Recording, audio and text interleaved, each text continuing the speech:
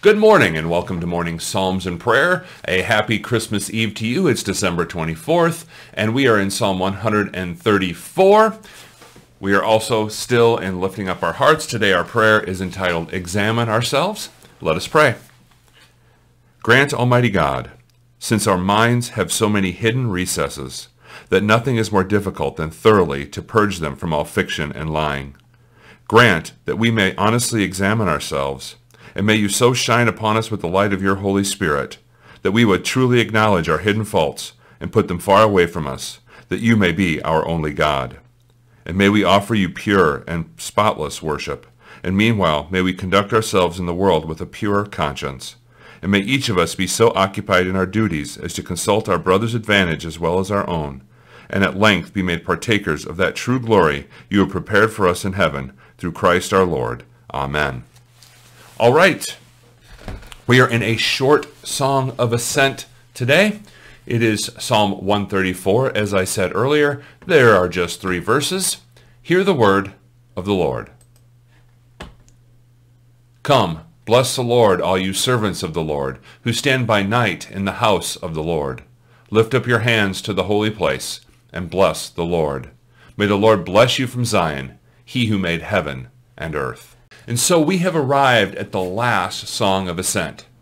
Have you ever noticed those as you've read in the Psalter? Have you ever noticed these songs of ascent, this series of psalms that sort of have a progression to them? Maybe you don't read the little headline here that says a song of ascent. Maybe you're like me, you just jump to the words. You're too busy to look at that description of the psalm and you get to it. I'll never forget the first time I really noticed that there was a series of this. I was actually listening to the Psalms in the ESV Bible app, and the person reading these Psalms would say, Psalm 134, a song of ascent.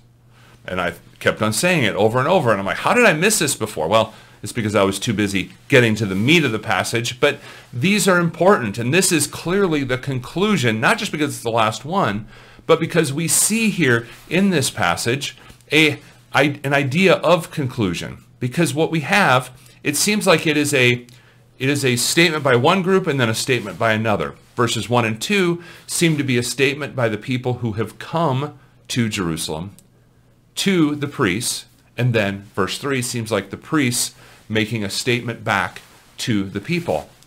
Let's take a look at it here. It says, come bless the Lord, all you servants of the Lord. Now you and I are servants of the Lord. All people who are God's people are servants, but this is talking about something specific. It's those who stand by night in the house of the Lord. This would be the people, the priests, who serve in the temple. And so they are to continue to bless the Lord. They are to lift up their hands to the holy place and bless the Lord. This continual worship must not end. Even though the people are leaving Jerusalem, the people speaking this are leaving Jerusalem, the worship of God must continue because he is worthy. And then the priests respond, verse 3, may the Lord bless you from Zion, he who made heaven and earth. In other words, as you leave, may God continue to bless you. And he is capable of doing it because he's not just the God of this one town. He's not the God of just this one temple. He is the God who made heaven and earth, and his blessing can go out from this place. And so you continue to worship God. You continue to trust in him until you return for the next festival or for the next time you come to Jerusalem. May God continue to bless you. It doesn't just happen here. And so we think about this, and it's important that we remember that we continually worship God. The weekly worship of God's people in the church is absolutely important. It's important that we're here to worship God, to hear the gospel, and to be sent out with blessing. But we also have to remember that in each and every moment we can worship God, that we can remember the blessings that he's given us, and we can say, Lord, thank you so much for all that you have done for me. And so as we think about this psalm, as we actually think about how we're going to live in light of these songs of ascent, may we remember the sojourning of these people. They had this progression of psalms that they would have sang, and they would come to the temple, and that was the pinnacle of what they would do in their religiosity at that time. It was important. God was there. God was blessing them. But then they would leave and they'd come and go. But they had this place that they would go. And even though it seems as though the priests here are saying, hey, God is everywhere. He's over everything. He's the one who made heaven and earth. He can bless you anywhere. There was always this sense that they needed to come to the temple. But for us, we have the fulfillment of all of this in the Lord Jesus Christ. We don't have a temple anymore because Christ fulfilled it. And so we can remember that God in Christ has blessed us so infinitely. He will continue to be over our lives. He will continue to be blessing us.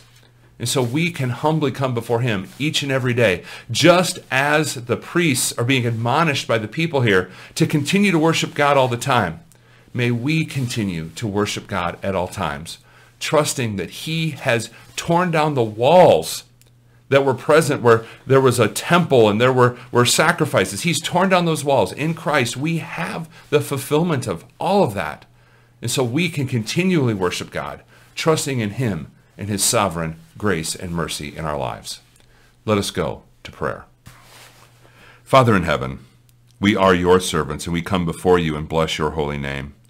We lift our hands to the holy place and trust that you are at work in us today, for you are sovereign and you are the Lord of heaven and earth. From the rising of the sun to the setting, may your holy name be praised.